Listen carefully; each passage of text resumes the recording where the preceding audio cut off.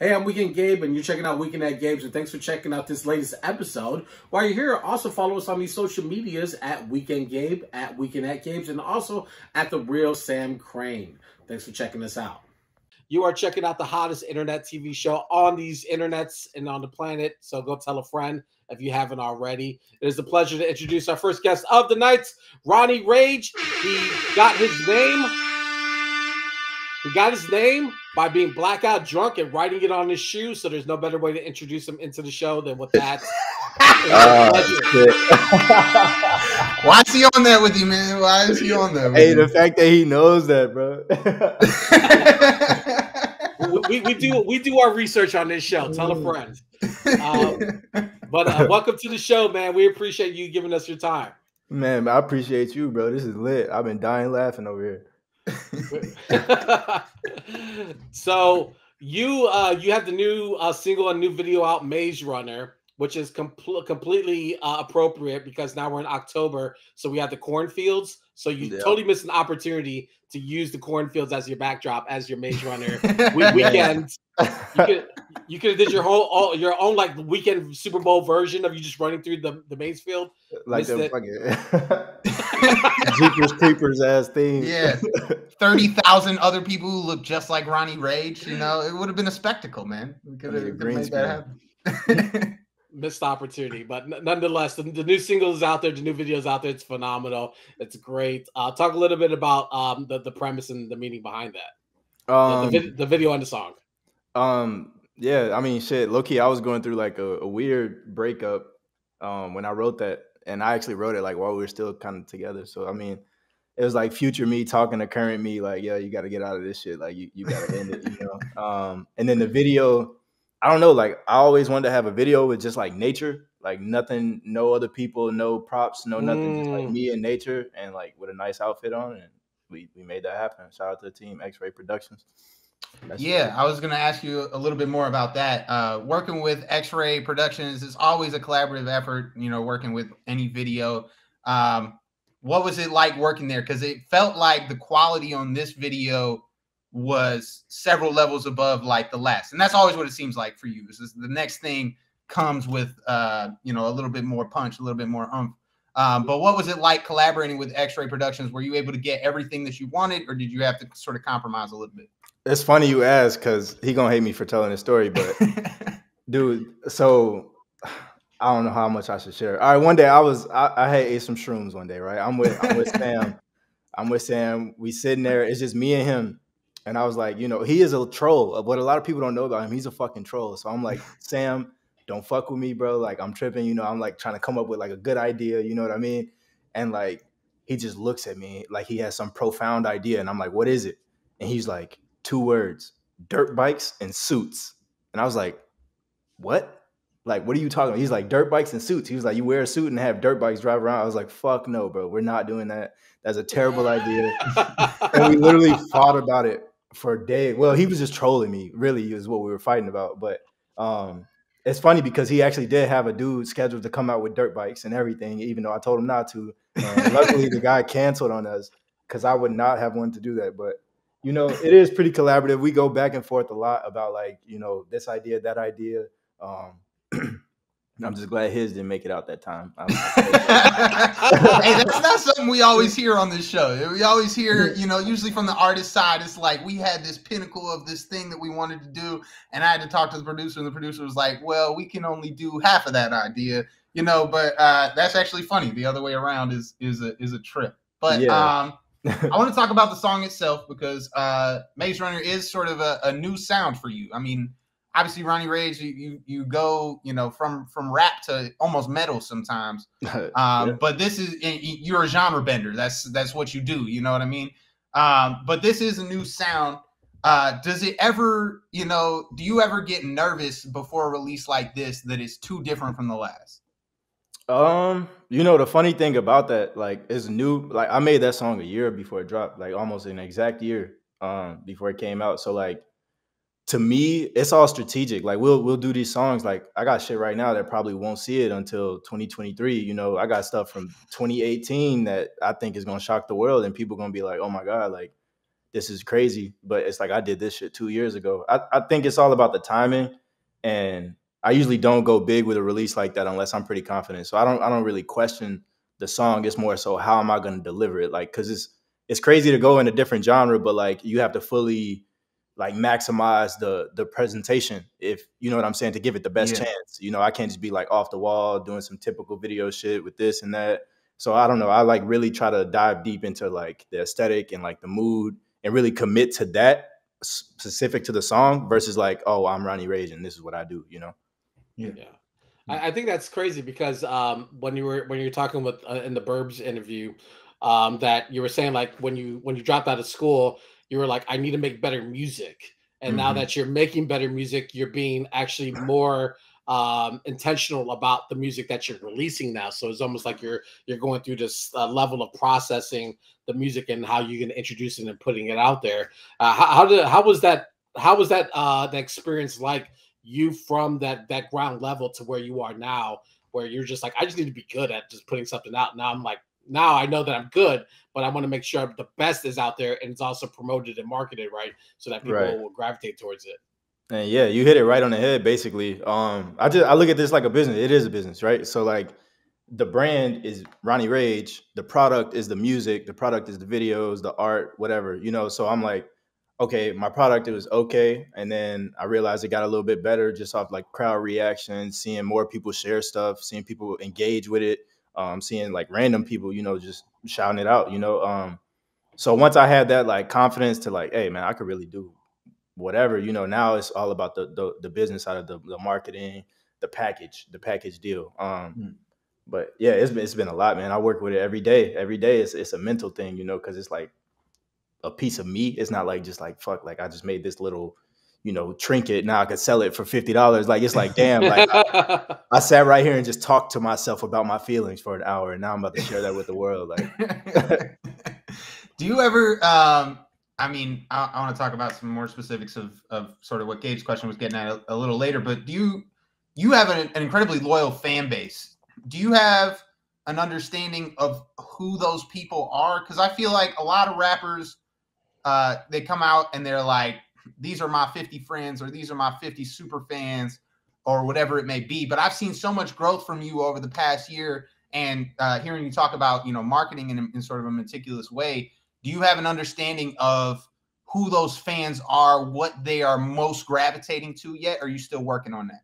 I'm still working on that because it confuses me sometimes. You know, like I was just sometimes, you know, I get some hood dudes, you know, fucking with my shit. I get the girls fucking with the shit, you know, young white teenagers, suburban dudes, and it's like Russian people, Brazil. It's like it's so random. Like I don't know what it is about me that these people like, but you're right. I'm trying to figure that out. I don't know yet.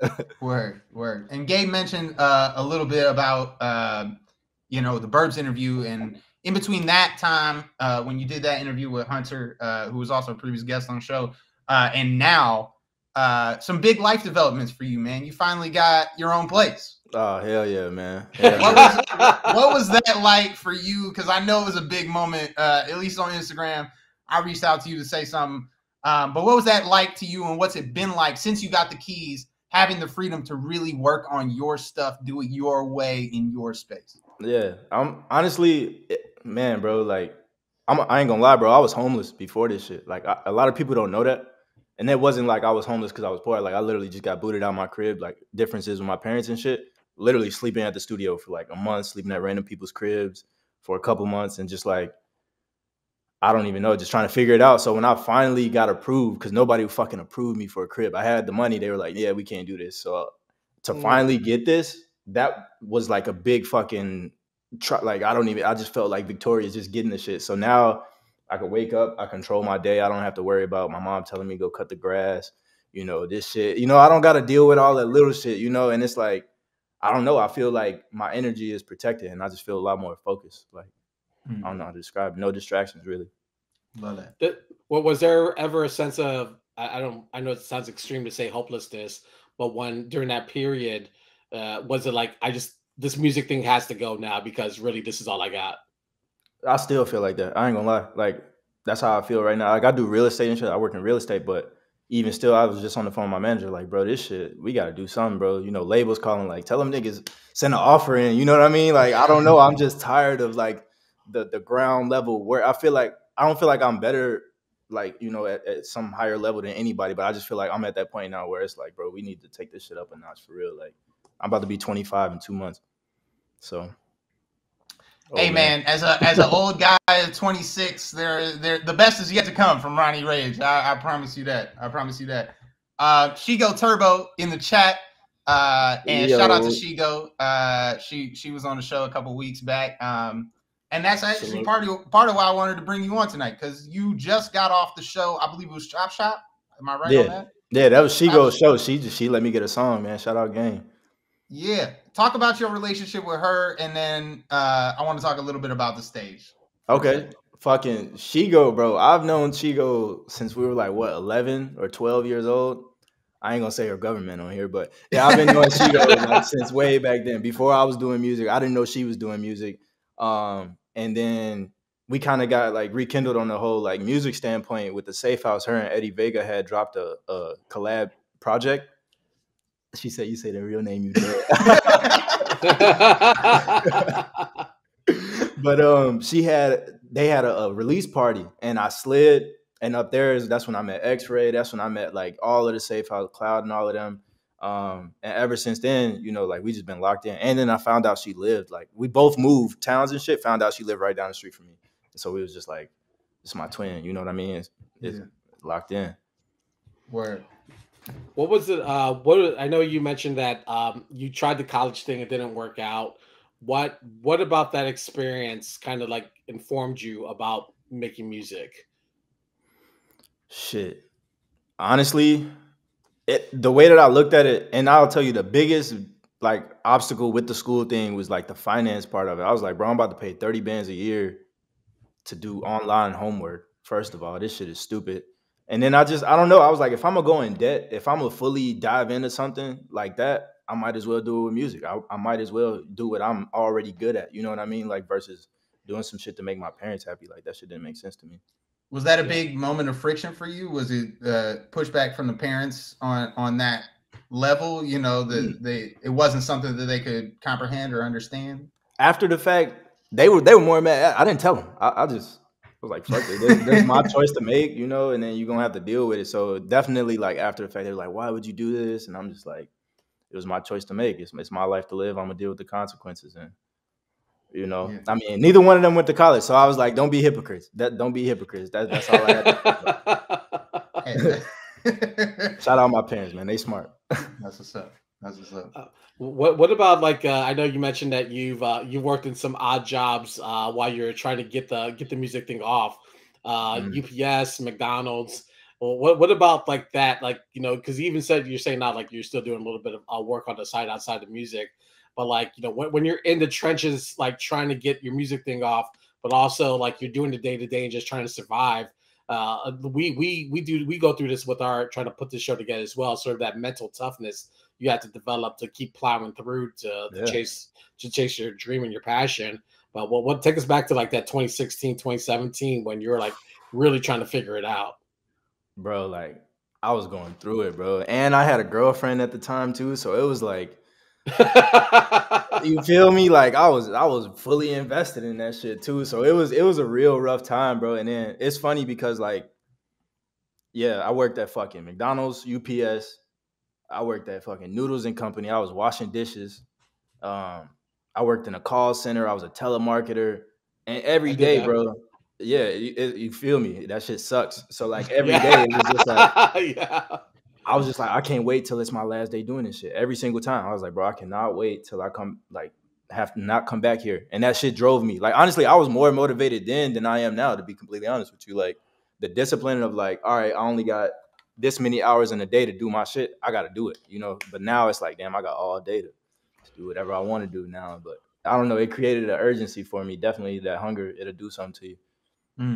I noticed for myself, at least, you know, moving into my own place, it can be kind of hard to have that fire lit under you, right? Like when you're caught between a rock and a hard place, it's like, oh, okay, this is the time I got to do. What are some ways that you keep yourself from sliding into just, I'm gonna just chill and watch some TV and we just gonna post up? Like, I would what keeps you say going?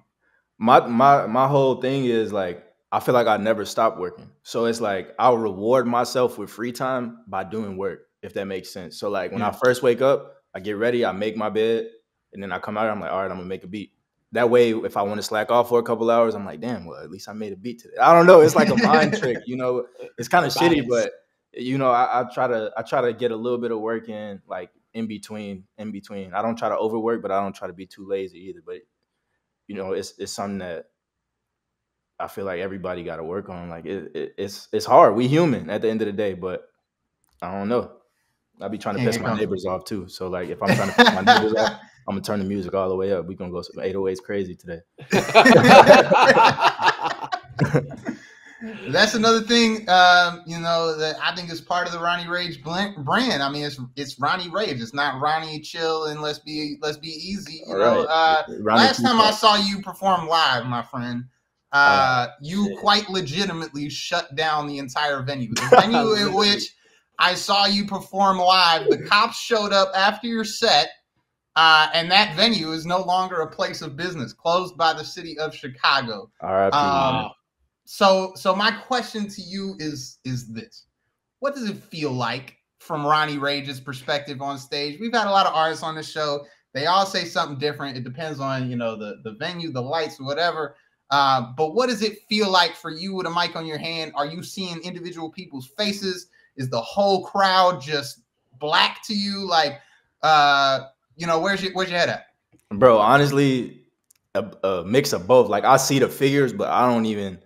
Nigga, when I say like I literally black out every single time, if it's like a high energy, I black out for real because it's like it's adrenaline. Like I just want to headbutt whoever's in front of me, literally. Like I don't know. You know what's funny? All right, so when I was in high school, I was on a football team. I was the one that did the pregame chants and all of that shit. So that's exactly how I feel when I get on stage. It's like like that type of shit. Like that's exactly how I feel. And then you go and you play, and that's how I felt. Word.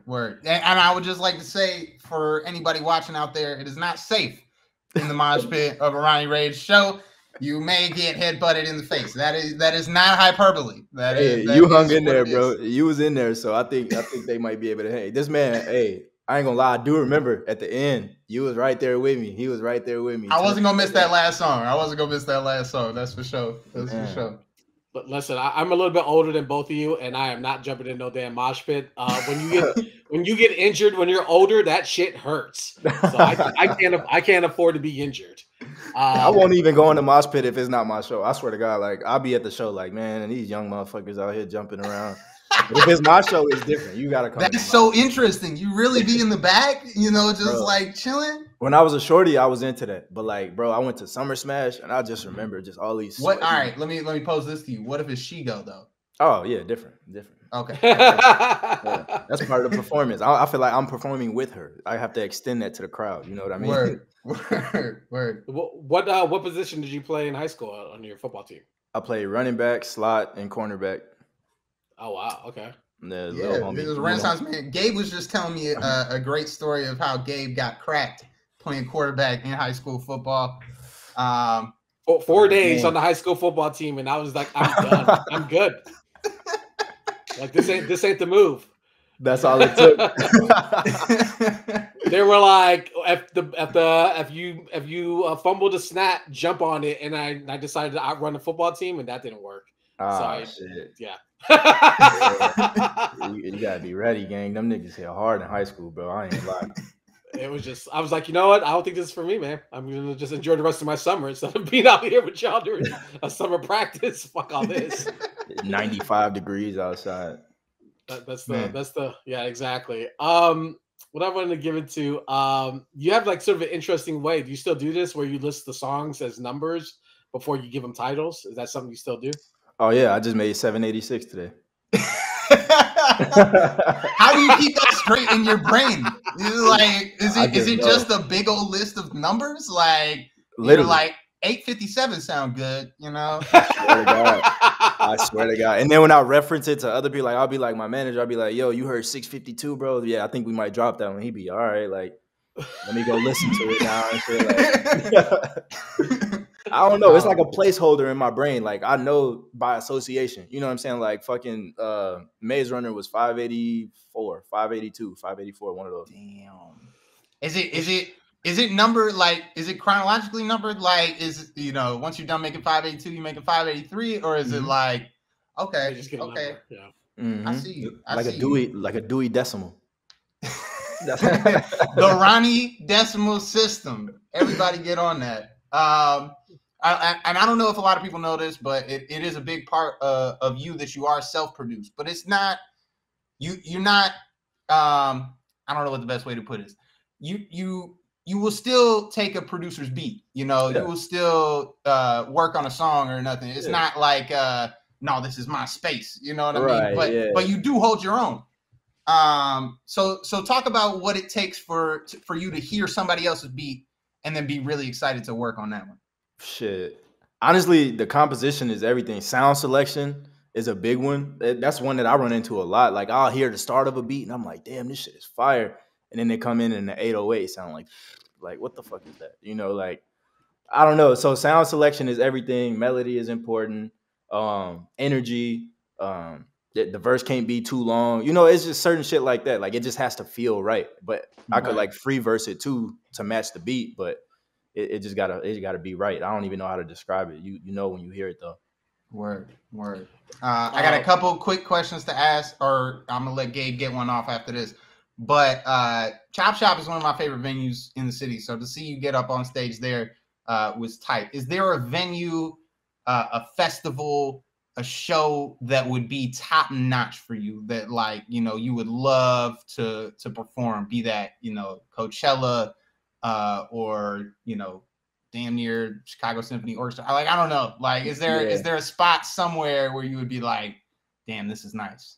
I definitely like you said Coachella, bro. I can't wait till I'm at that point where I could, because you know Coachella not gonna just let you come up to the stage with an MP3 track. Like, you know, you gotta have a full shit. You come to Coachella, and I think that's like the standard of like festivals to me. Honestly, everybody trying to knock Coachella out. So it's Coachella, Lollapalooza, obviously Chicago.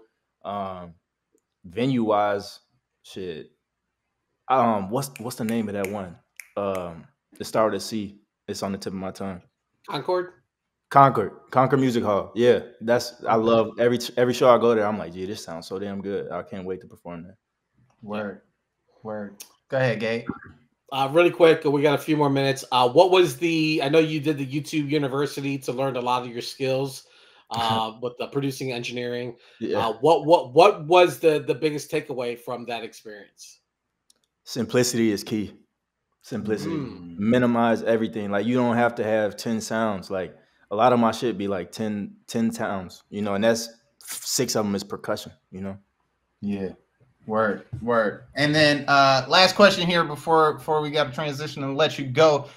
You talked about the girlfriend fueling a little bit of the Mazerunner track, and we like to ask something a little out of left field here on Weekend at Gabe's. What is Ronnie Rage's best go-to tips for breaking up with your girl? Shit. The best go-to tip. See, I'm bad at this, bro, because I'm like... But that's why I'm asking you, because the best coaches are bad at playing the game. You see Ty Lue out here coaching. Oh, shit. All right. So I guess for me personally, a clean break that's the only way to do it. Like, you can't like phase out of it. That's only destructing you, destructing the other person. I've been called selfish in breakups, but for me personally, I have to just stop fucking with you. Like, the day I decide I can't be with you, I got to think about it for a few days. And if I think that again in those few days, I'm going to just let you know, like, I'm not feeling this. I love you, but I have to focus on work. Ronnie, you heard it here first, America. Make it a clean break. Stop messing around. It's cuffing season. Break up with your summer fling. Keep them scissors sharp. That's it. I always want to role play with Ronnie. Like, I want you to break up with me. Like, what would you what would you say, Ronnie? It's not working out. Like, what do you say to that? Ronnie, break up with me. Hey man, look, I ain't gonna lie to you, bro. That shit you've been doing was kind of fool as fuck. I can't really fuck with that, so I'm gonna just let you know, like, I rock with you, but I think we just gotta focus on ourselves. You heard got it a here lot of first. potential. You got a lot of potential. But not with me. Some might say that your potential level, Gabe, is phenomenal. Some might say that. Superstar level. It definitely sounds like it's not you, it's me. So it's all good. Ronnie, thank you so much for giving us your time here on Weekend at Gabe's. Let's hit the air horn, Sam. You know what it is. The new single, Mazerunner, on all digital streaming platforms. Go support local Chicago independent music. It's the thing to do. It's also good for the soul. Thank you for joining us. We appreciate it. I hope to have you back soon. Thank you so much, bro. I appreciate y'all. All right, Ronnie Rage joining us here on Weekend at Gabe's. That was so damn fun. Man, what a guy, and so much more to come from him. So I think, with Ronnie, I'm gonna leave it right there, man. Stay tuned with Ronnie Rage. There's gonna be a lot more coming. And if you get out of the show, watch out for that mosh pit, because you will get hit in the face. I don't know what's more scarier, him or Junebug. I'm not sure which one I need to stay away from. Which one do I need to stand in the back for? That's a good question. They both pretty dangerous people. Hey, I'm Weekend Gabe. Thanks for checking out this latest episode of Weekend at Gabe's. Click on any of the links swirling around my head, and also hit the subscribe button while you're here. Thanks for checking out us here on YouTube.